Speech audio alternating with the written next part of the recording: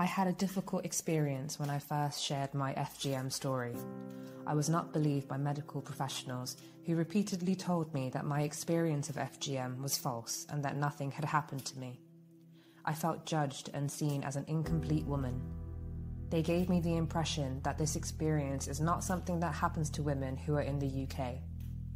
As an asylum-seeking woman, I also faced discrimination and challenges because of my immigration status.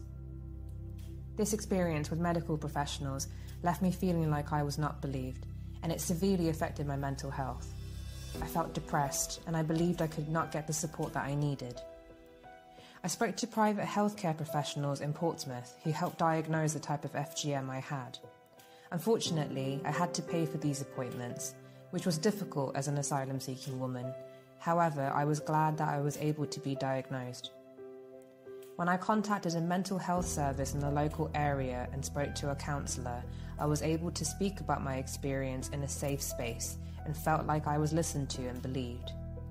I am also receiving support from a local charity that specialises in supporting victims of FGM.